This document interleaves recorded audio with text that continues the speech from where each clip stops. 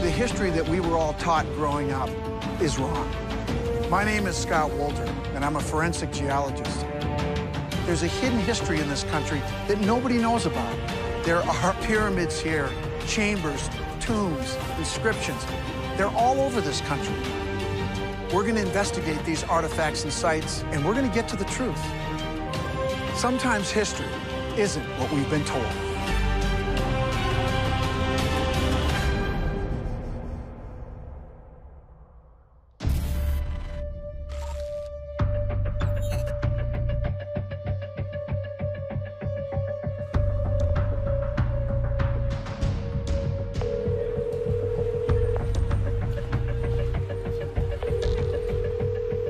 This is Scott Wolter. Leave me a message and I'll call you right back. Hi, Scott. This is Alan. You've got to come and meet me out here in Washington, D.C. I've found something incredible. It's really going to blow your mind. As you know, I've been studying the place for a while, but now I've found symbolism associated with the people who built this place that is just incredible. This is evidence of something really huge, Scott. Get here as quick as you can. I'm in Washington, D.C., following up on a cryptic call from my old buddy, Alan Butler. He says there are secret symbols hidden in the design of D.C. And if there are, I want to see them for myself. D.C., or the District of Columbia, has been the seat of power for the president since 1790. The National Mall runs through the center of the city and includes the U.S. Capitol, the Washington Monument, the Lincoln Memorial, and the White House. I'm meeting Alan on the steps of the Capitol building to learn more about the architects who designed this city and about their allegedly mysterious motives. Alan, how you doing? I'm fine, man. Are you? I'm doing fine. Boy, have I got something to show you. You do. I tell you what, that phone call was very cryptic, and you definitely got my attention, so do tell. Well, I've discovered that this whole city of Washington is filled with symbols left here by a secret society.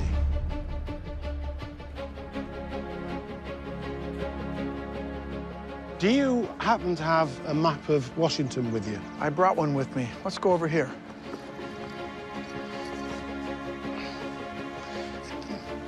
All right.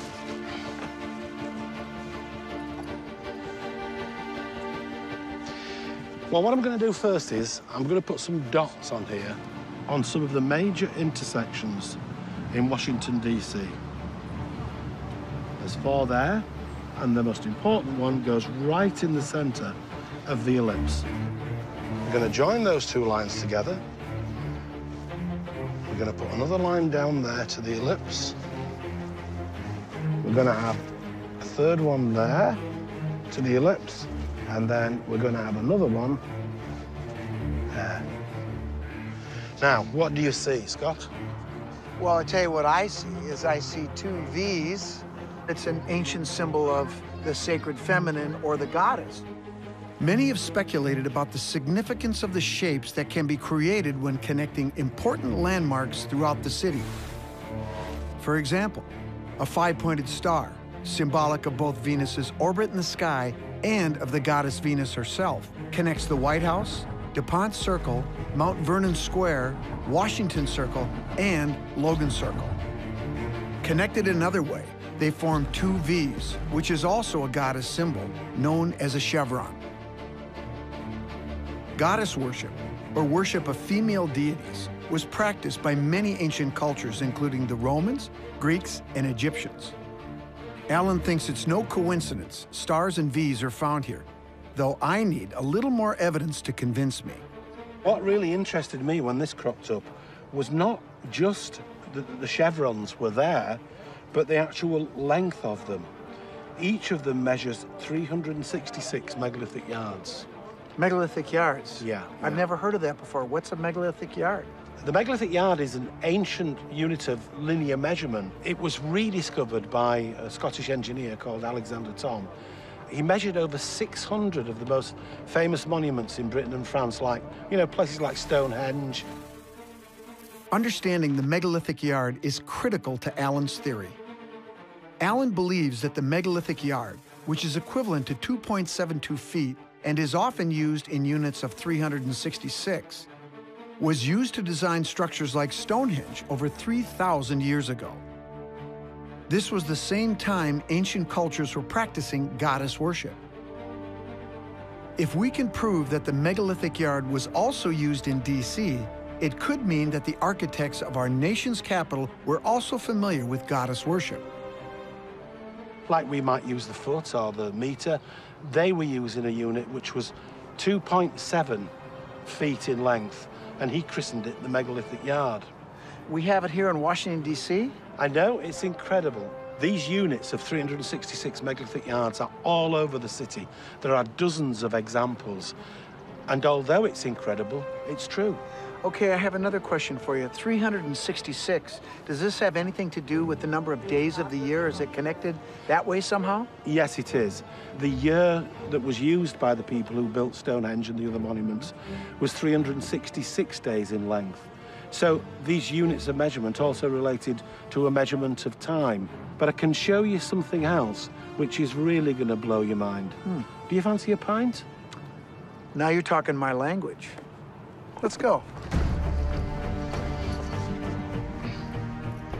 Alan believes the discovery of the megalithic yard in Washington, D.C. is a big deal. This is because the use of the megalithic yard here would suggest the designers of D.C. were influenced by the same ancient beliefs as the builders of prehistoric monuments like Stonehenge. I think it's possible the designers of D.C. were hiding clues to their own beliefs. Well, Alan, I like this experiment already.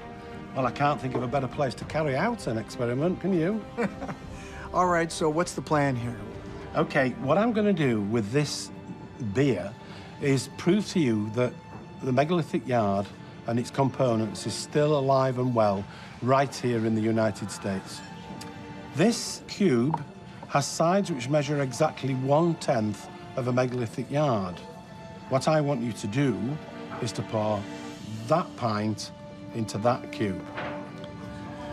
And if I'm correct, it will fill that cube absolutely to the top, proving that the pint is a megalithic unit.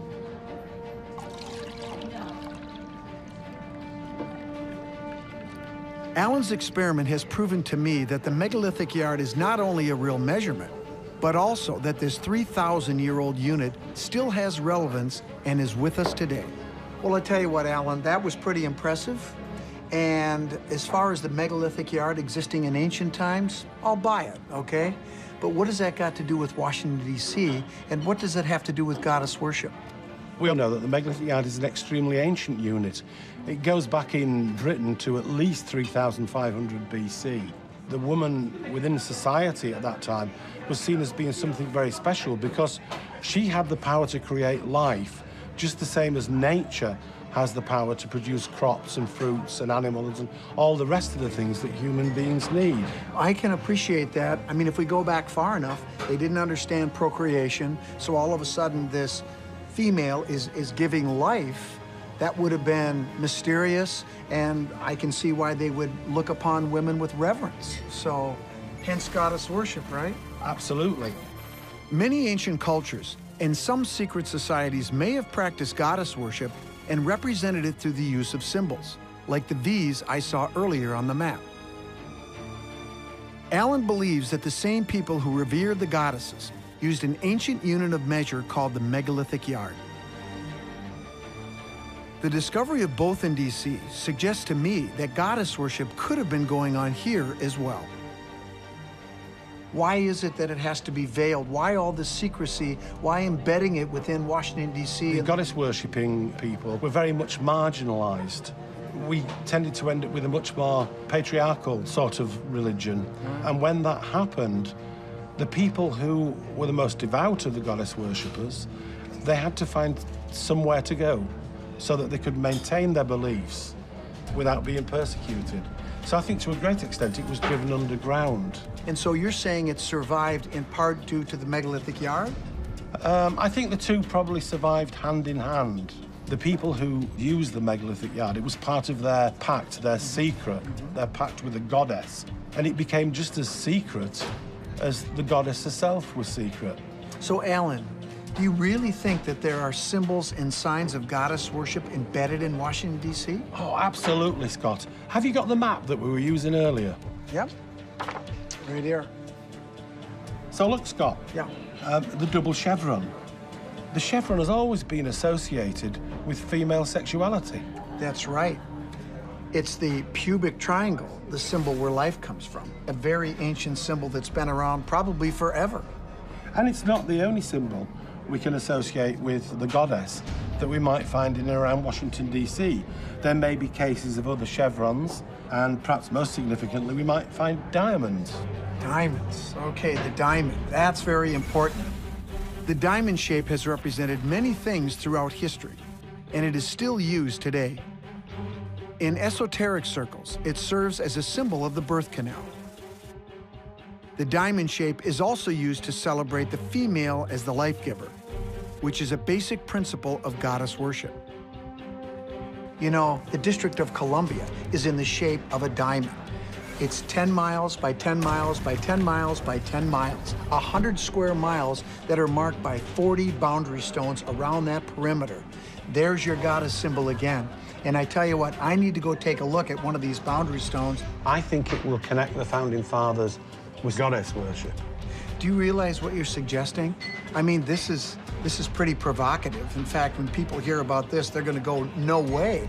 But if you have measurements, the megalithic yard, and it exists here, and you can show and demonstrate it enough, you might be able to convince people, and that would be borderline explosive.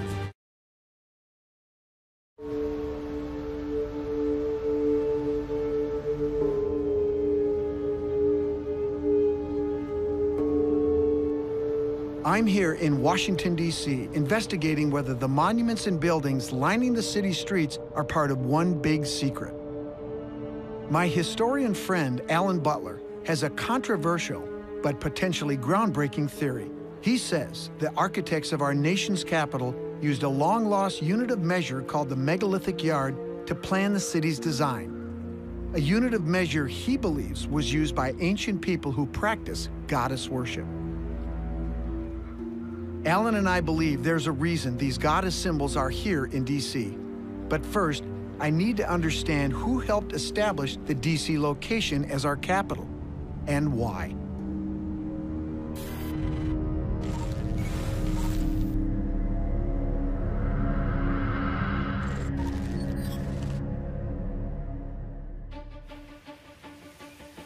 Fergus, I'm investigating a theory that involves the boundary stones that outline Washington, D.C.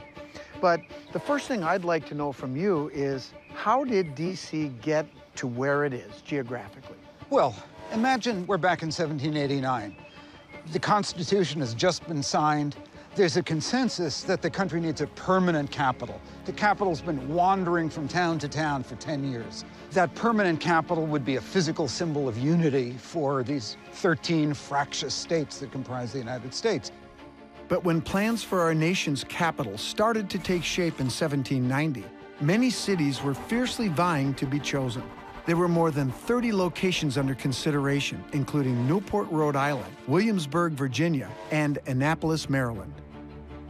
Each city made their case, but a backroom deal led to Maryland and Virginia donating land for D.C.'s construction as part of the Residence Act. So, Fergus, why would they pick Washington, D.C.? Wasn't it all swampland back then? Well, actually, it was pretty good land. It was pasture land. It was never really a swamp at all. Plenty of rolling hills here in the district. As a matter of fact, Capitol Hill, the Capitol is on a hill. The notion that it was a swamp was propaganda. It was propaganda launched by other parts of the country that wanted the capital for themselves by denigrating the Potomac. Another thing that strikes me as very curious is when you look at the shape, and I understand that we're talking about 100 square miles, the layout, 40 stones that make up this, what I see is a diamond shape.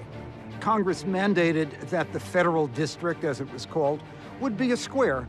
Why does it look like a diamond? Because George Washington stretched it so that the one corner of this square would incorporate the city of Alexandria, where he owned property. I see.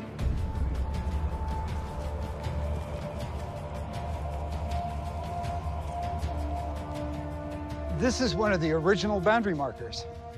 The first boundary stone was laid in April 1791.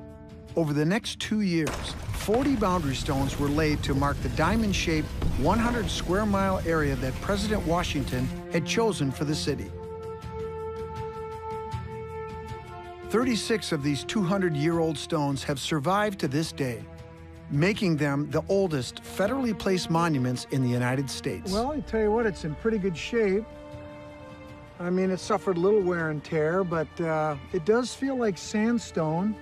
I think it's called the Aquia sandstone, and my understanding is there's a number of buildings in the capital city that are made with this sandstone, including the White House. And the Capitol building itself. The Capitol itself, okay. Well, you can still see the inscription, and on the side there, I think it says 1792.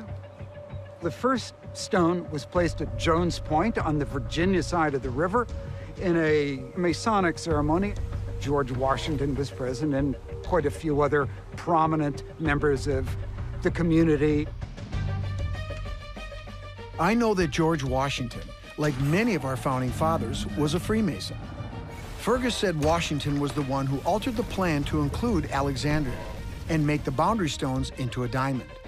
Maybe he had a secret reason for that. Along with some of the greatest ancient civilizations, like the Romans and the Egyptians, the Freemasons may also have been secret practitioners of goddess worship. And if a Mason created a diamond symbol with boundary stones like this one, other symbols might be hidden here too. So how about the street system now? That's a whole nother thing that many researchers have pondered over to this day. Well, for that, Washington picked Pierre Charles L'Enfant, a remarkable Frenchman who had served heroically with Washington in the Revolution. Pierre L'Enfant was a brilliant architect. He was trained as an engineer. He was a man with a mathematical head. He was admired deeply by Washington and other founders. On the other hand, he was a pain in the neck. He couldn't get along with anybody. Even Washington, who adored him, was so irritated by the man, he fired him. Interesting. Okay, so you've seen the layout of the city, obviously, and it is a series of angles and geometric shapes. Have you ever heard of the concept of sacred geometry?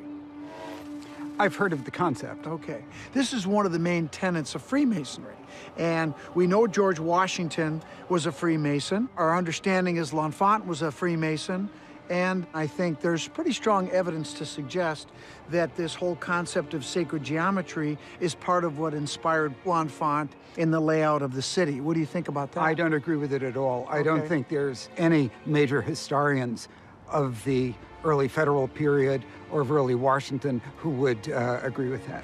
And as far as any Masonic connections or symbolism associated with Masonry that was incorporated into the design of the city, your thoughts on that? I don't think it exists. You don't think so? No. Okay. Well, I disagree. I respectfully disagree. In fact, I think it's obvious.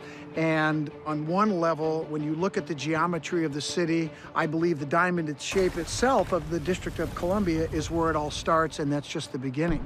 I think it is related directly to Masonry. I think the founding fathers, George Washington, absolutely for sure was involved in laying down these secret symbols and signs within the city, and that's what I'm investigating. Part of what I'm looking into is something I believe the founding fathers embraced and that all Masons embraced. It's something called goddess worship. And I also believe that our founding fathers and people in Washington right up to this day had a secret agenda hiding something important, perhaps a religious ideology that we're not aware of, that's embedded within Washington, D.C.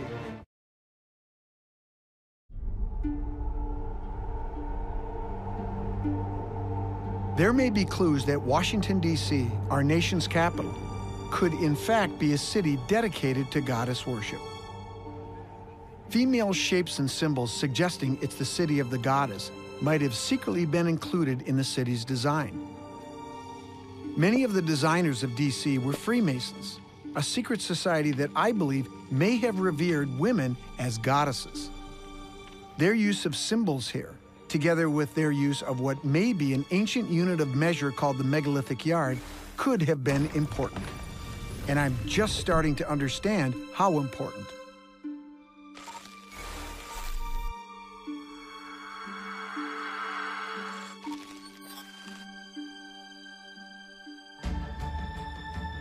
While I checked out the diamond-shaped perimeter of the city, my friend Alan was working to find some more clues hidden in plain sight here at the Washington Monument.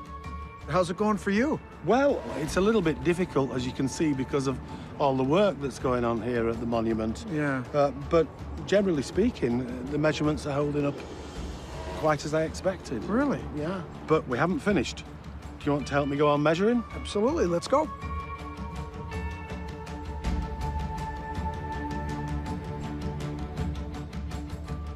So what we need to do, Scott, is get to the very end of this ellipse. Okay. And then take a measurement to the base of the monument. I'm going to start by drawing an ellipse. Right. So then what we have is we have another ellipse. That's it. Right? And then we have a second ellipse. Yeah. And then we have the Washington Monument right here, correct? Yeah. I need to take a measurement from here to the edge of the monument. About 173 megalithic yards. So, And I can tell you that the monument has a base of 55.125 feet. and how many megalithic yards? 20.25. I also would like to use the measuring wheel and do the whole circumference of the circle just to make sure we've got it absolutely right. Okay.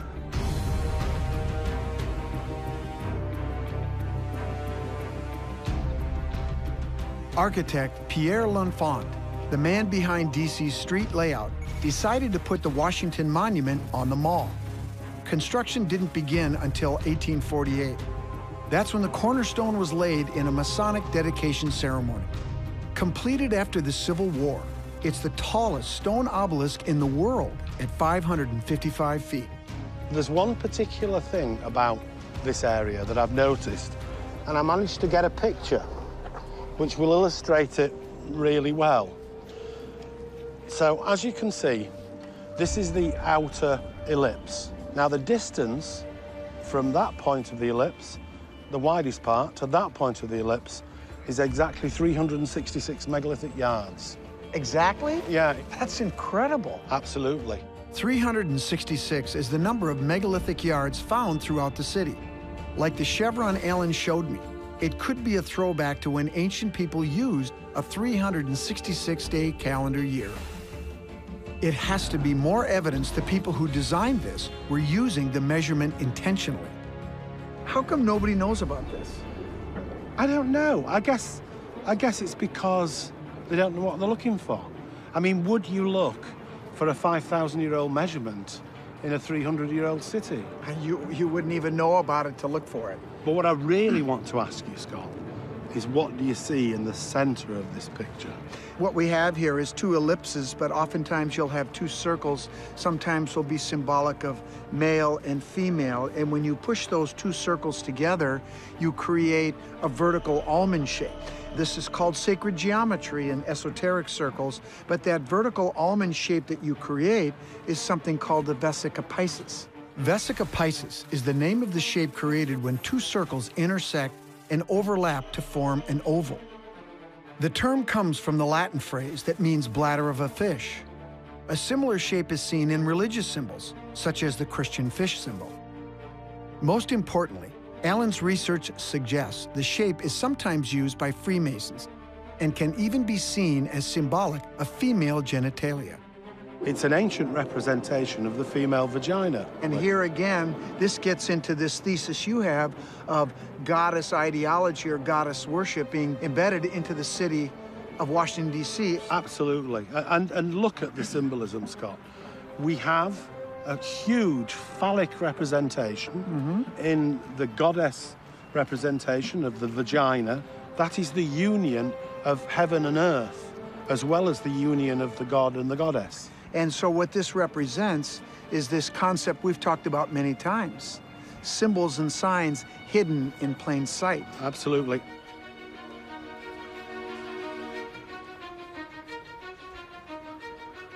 Well, you've demonstrated that the megalithic yard measurement is used here in Washington, D.C., and specifically at the Washington Monument.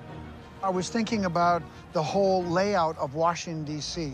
We're talking about this information of the megalithic yard and the goddess ideology being kept in secret. Well, take a look at this. I was looking at the boundary stones, the diamond with the 40 boundary stones of the District of Columbia. It just struck me that there's a symbol that appears to tie the Freemasons to everything that we're doing here in Washington, D.C. Take a look at that. What do you see there? The square and compass. The square and compass. You know what, Alan? This compass in the square in the shape of a diamond, I mean, it's fundamental, it's obvious. It's an exact replication of the diamond that encircles Washington, D.C. This is the connection, I think, that absolutely ties it to nobody else but the Freemasons. And don't forget, Scott, that that diamond going around Washington, D.C. is the District of Columbia. Who is Columbia? The goddess. The goddess. Most people think of the name District of Columbia as a reference to explorer Christopher Columbus.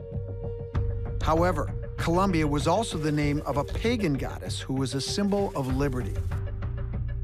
Female personification of liberty can be seen all across America, from the Statue of Liberty in New York to the statue of the goddess atop the Capitol Dome, and even in the logo of the Hollywood studio, Columbia Pictures. Alan, I don't think there's any question about it at this point that the only people who could be behind these secret symbols that lay out this goddess worship in Washington, D.C. has to be the Freemasons. I agree. So at this point, what I feel I need to do is I've got to talk to a Freemason that might know something about this. That's the only way to get to the bottom of it. So that's what I'm going to do next.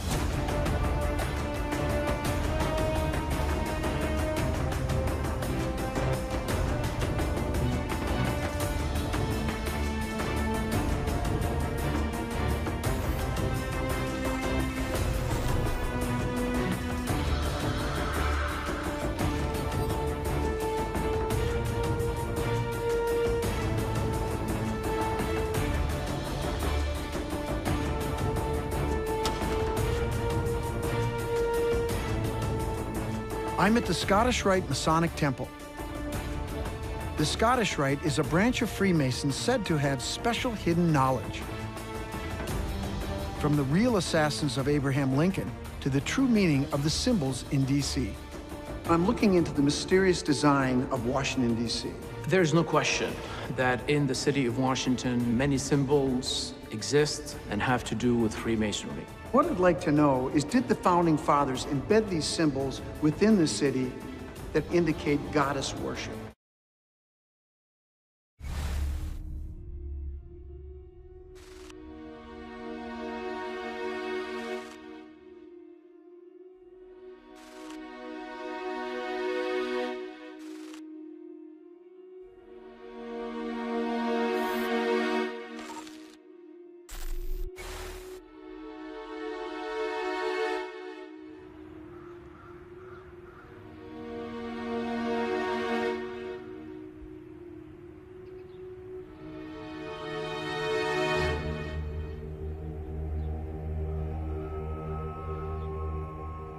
In D.C., everywhere you look, you find goddess statues and goddess symbols. The architects of our nation's capital might have been hiding a big secret amongst its streets and monuments. For those who had the eyes to see. There's one man who knows more than most about Freemasons and their motivation behind the use of symbols to represent their ideas and beliefs. If anyone knows whether Masons were hiding secret symbols of goddess worship in D.C., it's Akram Elias. Akram, I recently talked to a historian of the city who absolutely denied a connection between Freemasonry and the symbols that I saw here that clearly indicate the handprint of Freemasons. Are these symbols the work of Freemasons or not in Washington, D.C.? There's no question that in the city of Washington, many symbols exist and have to do with Freemasonry. The language of symbolism was paramount, was essential to the enterprise from the beginning. Now, interestingly enough, every major architect who worked on the city's design and architecture, starting with Pierre L'Enfant, the architect who worked on the White House, the United States Capitol, happened to be Freemasons. It makes sense to see Masonic symbolism in almost every one of those symbols in the city. But that does not mean, however, that these architects came together as a group and conspired, as some of the conspiracy theorists talk about. So what you're saying is there's not necessarily a grand plan that they all got together and said, okay, here's what we're going to do. However, because they had the same basic training in Freemasonry, a lot of these concepts and ideas are inherent, so they're naturally going to come out. Is that what you're saying? Correct. And I want to tell you a little bit about some of the research that I've done with Alan Butler. He has documented, to my satisfaction, that the Founding Fathers incorporated a unit of measure, something called the megalithic yard, that he has documented pretty much all over the city, that he believes goes back thousands of years. So the question is there a secret system of measuring that was incorporated into the design of the city by the Freemasons? Numbers are essential in the language of Freemasonry. In fact, they are essential to the natural order of this universe. It is no coincidence that even in the Bible, you have a book on numbers. And the most important thing in the city, that I would say, geometry. At the heart of the design of Washington, D.C. is geometry. Now, interestingly enough, geometry is feminine. It is feminine. It is feminine. In Freemasonry, we speak of the deity, whatever that supreme intelligence is, as the grand architect or the grand geometrician. This is where the letter G is used in. Between the compass and the square. The compass and compass. So it's geometry. The square and compass is both a measurement tool and one of the most recognizable symbols of the Freemasons. The square is said to symbolize integrity, and maybe where we get the phrase fair and square. The compass represents an initiate's journey of understanding as he moves through the different levels of Freemasonry. The G at the center is connected to geometry, a female concept, and another possible link to the sacred feminine. Are Freemasons goddess worshippers? For Freemasonry to worship anything or to tell people to worship anything, that goes against the essence of Freemasonry. However, in the teachings of Freemasonry, the duality, the balance, the equilibrium between the feminine and the masculine are at the core. Some researchers suggest that the feminine seems to be emphasized through symbols and signs within Washington, D.C. Freedom is a feminine concept. This city is dedicated to the feminine, that is freedom. Freedom is represented by the feminine, not by coincidence. Having the feminine as well as the masculine represented through symbols in the city of Washington makes sense because Washington, D.C.'s hidden symbols and mysteries in its architecture and design reflect an idea, and that is that there is feminine and masculine. Okay, I think I get it now. And after everything that I've seen so far in this city, these Freemasons, by and large, they incorporated feminine symbols and that duality of male, female, heaven and earth, good, bad, light, dark, back into balance. America is much more than a land, much more than a country, much more than a people. It is an idea. And that idea is liberty, freedom.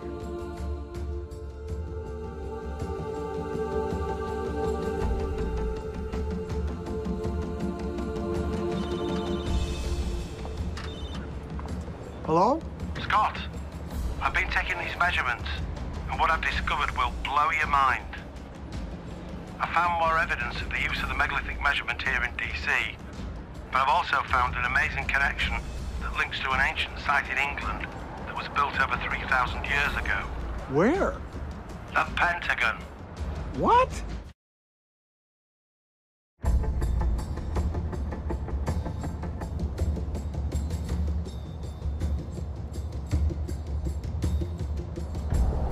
Could the architects of Washington, D.C.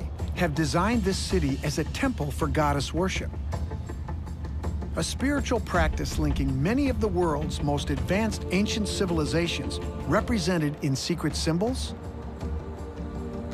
That's what I'm trying to find out.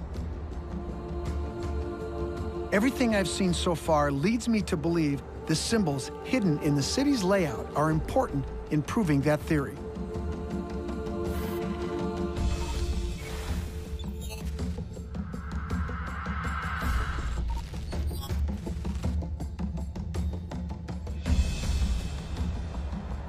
And there's one more place I need to check out: the Pentagon, a place that's significant to me. As a forensic geologist, I was part of the team that examined the fire-damaged concrete after the attack here on 9/11.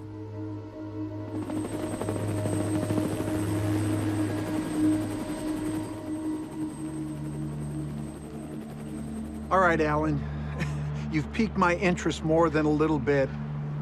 We're here at the Pentagon, a place where I spent time after 9/11 working on this building, so it's very meaningful to me. Hijacked American Airlines Flight 77 crashed into the Pentagon on September 11, 2001. As a forensic geologist, I was called to examine structural damage after the terrorist attack. Later, I learned what a significant date 9/11 was for the Pentagon. The attack came exactly 60 years to the day after construction began on the new headquarters of the U.S. Department of Defense. Several locations were considered, but President Franklin Delano Roosevelt himself finally selected the site. And I wonder why he chose that location. The reason that I brought you here is because the Pentagon specifically associates with a place in my own homeland back in England. I'd like to show you a couple of photographs, if I may. This is a place where you've been, Scott. Stonehenge. Exactly. This is at least 5,000 years old, has a circular henge, and then a smaller circle of stones. And are you going to tell me there's a connection here with the Pentagon? There absolutely is. All Pentagons have to be designed within a circle, and the circle around the Pentagon is exactly 5 times the size of the henge at Stonehenge. What Alan appears to have discovered could be earth-shattering. It could mean that the headquarters of our nation's military was designed with ancient principles of another goddess-worshipping group of people. Stonehenge is a place that may have been constructed using the megalithic yard. That's the same ancient measurement that Alan and I believe we found in D.C., and that may link to ancient goddess-worshipping cultures. Wasn't it President FDR who made the final decision of where the Pentagon was going to be located? It certainly was, and he also had something to say about its overall design. It was intended to be further over originally and nearer to the city. On the very last day before construction began, he pulled rank as Supreme Commander of the Armed Forces and said, no, I don't want it there. I want it on this site of the old Hoover Airport. And by the way, FDR was a Freemason, was he not? 33 degree. 33rd degree Freemason. Okay, the question then becomes, why did he want to move it here? Why here? I think the reason that he wanted to do it was because it was sending a message to other Freemasons. In doing this, in putting the Pentagon here, he created a megalithic triangle which led from the Capitol to the Pentagon, from the Pentagon to the center of the ellipse, and from the ellipse back to the Capitol. And that triangle was 33 times 366 megalithic yards in length. And of course, he was a 33rd degree Freemason. The number 33 is significant to the Freemasons. The number 366 may have been significant to ancient people, like the ones who built Stonehenge. It used to be the length of the year. The triangle can be seen as yet another symbol of the female, the goddess. The fact that we have a megalithic triangle incorporating both of these numbers here in D.C., linking America's most significant structures, in my view, is no coincidence.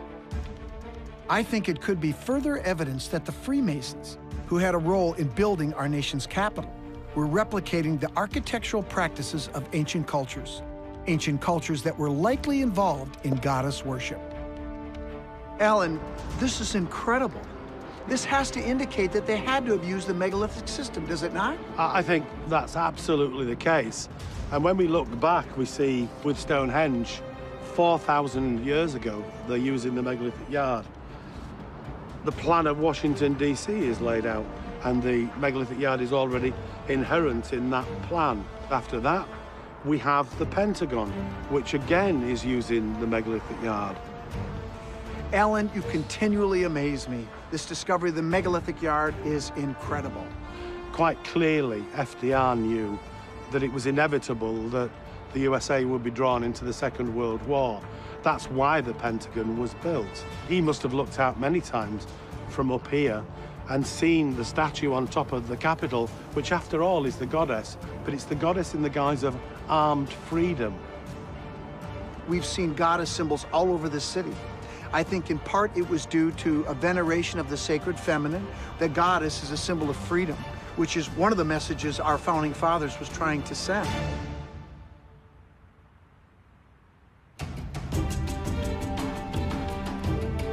Everything I've seen suggests to me that Washington, D.C. could be the city of the goddess.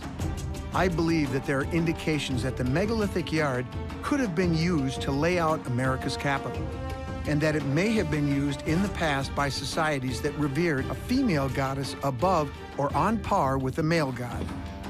I think the builders of D.C., many of whom were Freemasons, may have revered a goddess as well.